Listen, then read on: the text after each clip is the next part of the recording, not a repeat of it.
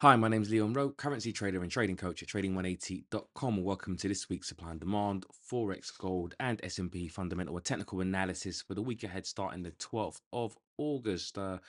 It's been a topsy-turvy week for sure, and we'll get into that straight away, as well as some trade updates later on in the video. But before we get into it, please don't forget to like, subscribe, and share the video content across your social media platforms to support the channel if you find my content useful every week. So, uh, looking at the dollar index, equally weighted dollar index first, and technically, the dollar index has kind of pulled back for reasons really.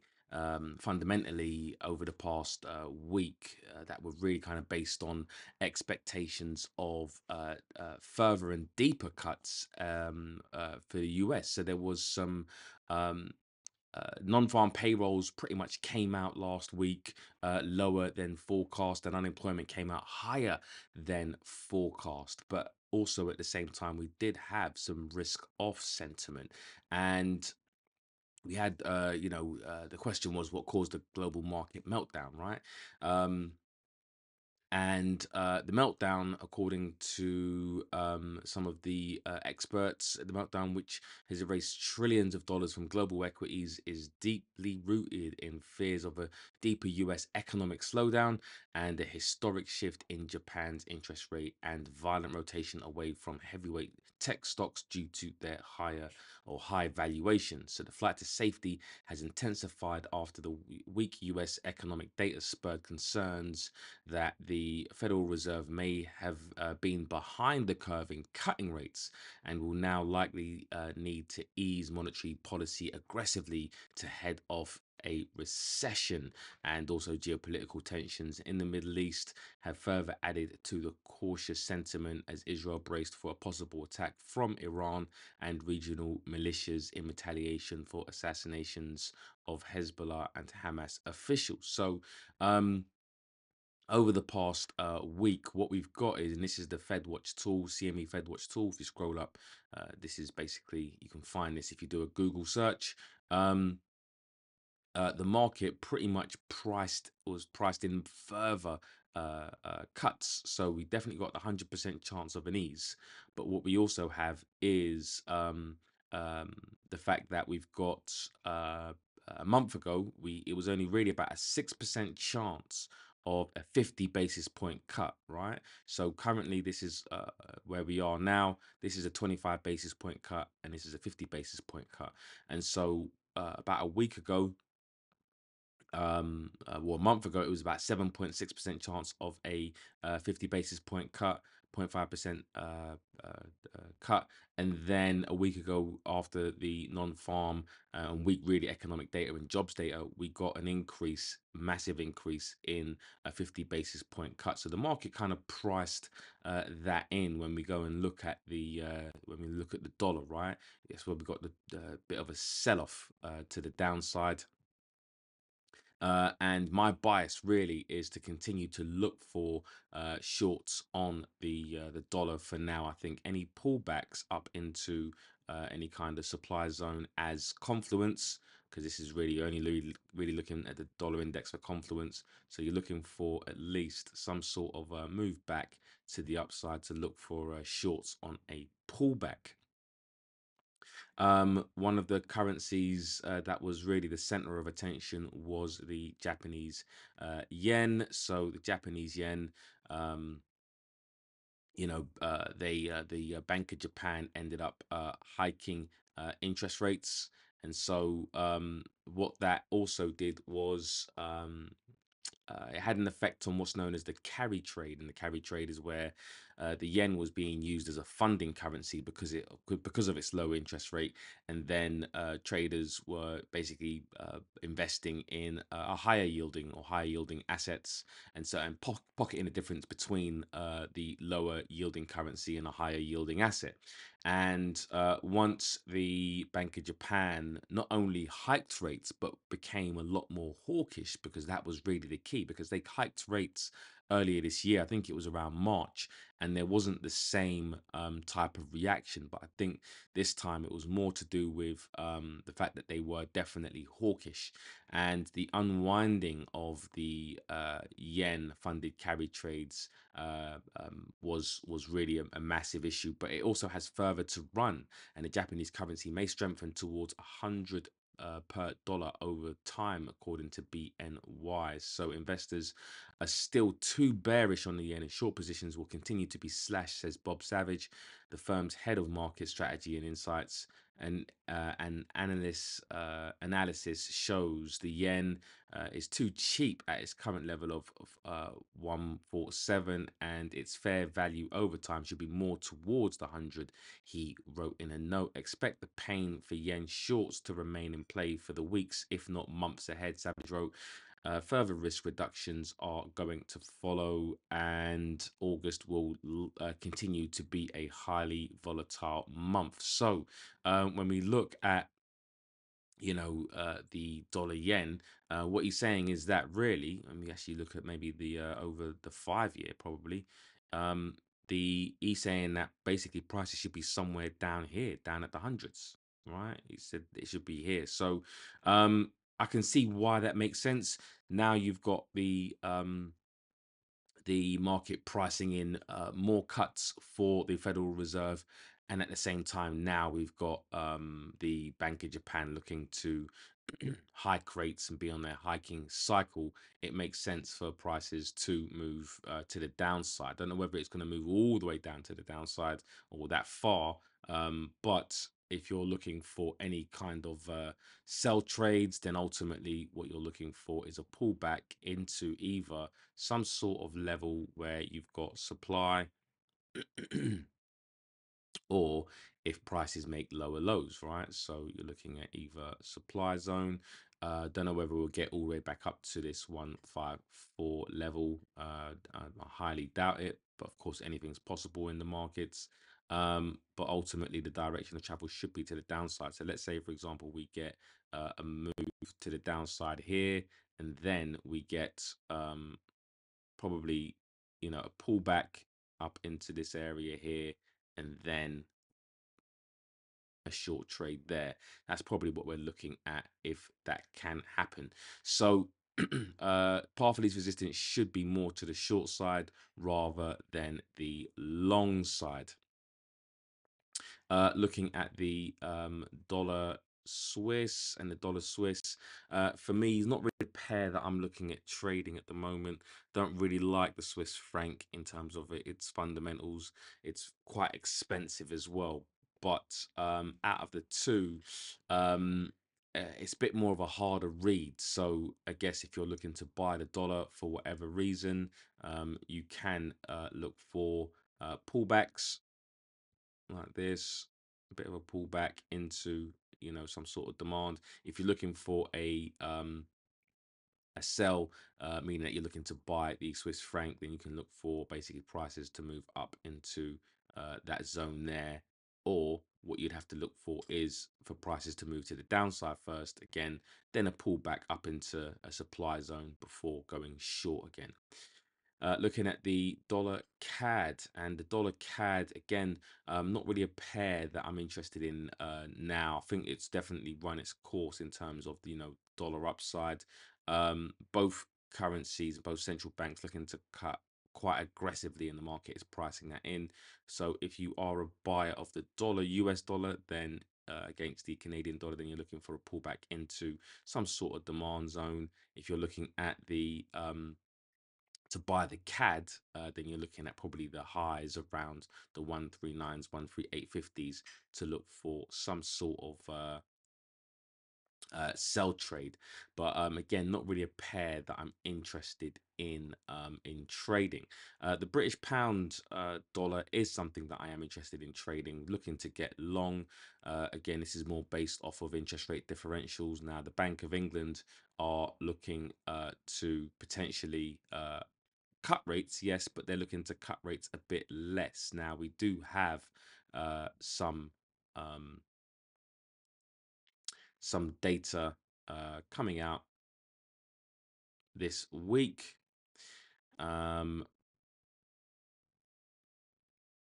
but for me, depending on what happens this week and this week's data, you're looking at basically a pullback, why I'm anyway, into one of these zones if we can get something like that, or at least a move to the downside where the data is supportive of going long. Then for me, that is a really nice buy. Also, as well, when we go and look at the UK data,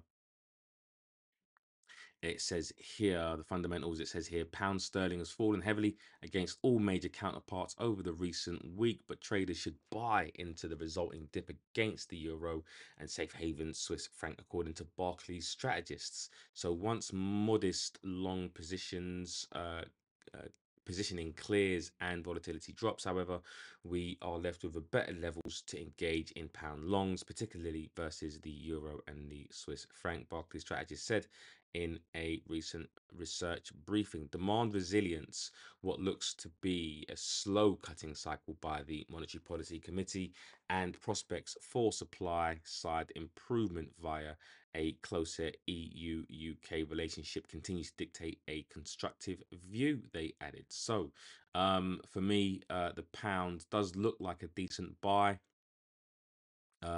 So I'm looking for pretty much pullbacks into a decent demand zone before looking at going long. We've got the British pound, Japanese yen. Again, not really a pair that I'm interested in. I think the pound would be weaker against the yen overall, because of the obviously the difference between they're on different ends of the cycle. The Bank of England are cutting rates, the yen, the Bank of Japan are hiking rates. So you would think the path of least resistance should still continue to be to the downside, but I don't see really any um, major setups yet to get short. But if I'm looking for short trades on and buying the yen, I don't think the pound would be the one that I would really be buying it against. Probably look for a weaker currency like the Swiss franc, for example, would be something um, I would look to buy the yen against euro dollar. So the euro dollar, we shot up pretty much last week after non-farm payrolls, and I do think that the euro dollar at the moment, in the short term at least, is definitely a buy as long as the data is supporting the narrative. When we look at the eurozone fundamentals, it says here the euro has climbed to the strongest level in 7 months as signs of the US economy is much weaker than previously thought, bolstered bets on the Federal Reserve rate, interest rate cuts, reducing the attractiveness of the dollar. And so it says here, while the European Central Bank has already started easing policy with a quarter point rate cut in June, traders are betting it may end up lowering borrowing costs less aggressively than the Fed this year. So swaps imply about 125 basis points of rate reductions in the US this year, compared with an additional 80 basis points from the euro area counterpart. So there are more cuts. The market is pricing in more cuts for the Federal Reserve than it is for the ECB. Therefore, you're seeing prices move to the upside, right? So I think any pullbacks down into some sort of demand zone, I think is going to be nice. Either you're going to get something like this, a move down into that demand zone there, or you have to look for price to make probably some sort of higher high, right? Something like that. Then a pullback into a demand zone, right? Something like that, and then a move to the upside. So euro dollar still for me, I say still, but I would say more of a buy than a sell. Euro yen, pretty much the yen is a buy across the board. Um, and against the euro, it still should continue to be uh, a buy, meaning that you want to get short on this currency pair. But just like pretty much everything else, you're looking for really kind of pullbacks or for price to prove that obviously you want to get short and then a pullback into a supply zone. So not really much at the moment to look towards in terms of daily supply and demand zones. I think you have to let price action develop. Euro pound, the euro pound, I think the euro pound, although Barclays are bullish on the pound against the euro, and if you're taking that view, then really you should be looking for at least some sort of move back up. If you've missed this move here, at least a move back up into this zone before looking at going short. But it's not really a pair that I'm looking to trade at the moment. I think there are better, if I'm buying the pound, there are definitely better trades to take, and one of them would be, for example, the Swiss francs. So that is definitely something I'm looking to get into. But if you are looking to go short on this currency pair, then looking at a bit more of a pullback to look for shorts would be decent. The Australian dollar, US dollar. Now, I think this is more of a buy. The Australian dollar, the RBA were quite hawkish this week. And also, as well, they're one of the last central banks to cut rates. And so, when you've got a central bank that is holding for longer, then really the path of least resistance should still be to the upside. The only problem with the Australian dollar is that it is susceptible to risk of sentiment, but fundamentally, really, you should be looking for buy trades and on pullbacks. So that's really where my view is, and where I think prices will go over the medium to long term. And looking at gold, gold again should really be more of a buy on pullbacks, with the Federal Reserve looking to cut rates. Um, Gold should be definitely the buy. The concerns of obviously economic growth in the US should be again more of a buy. So any pullbacks into some sort of demand zone should be a nice buy. That's really the only direction that I'd be looking to trade this. And then we have the S&P, and so again we did get a sell-off on the S&P, which if you look at previous videos of mine, previous weeks, we've been saying that the banks and the institutions have actually been looking at a 10% discount. And guess what happened? Prices came down to that 10%, right? Right there. You can see it here, 10%. 10.29%. So it did come down into that 10%, bounced. So if you are looking at, buying the S&P, then I think this is actually a really nice area to start to establish some long trades on a pullback. If you are looking at sell trades and shorts, then you should be looking at, I think the first area to look for some short trades should be somewhere around here. So yeah, around there should be a decent area to look for some short trades. So let's get as well into the week ahead.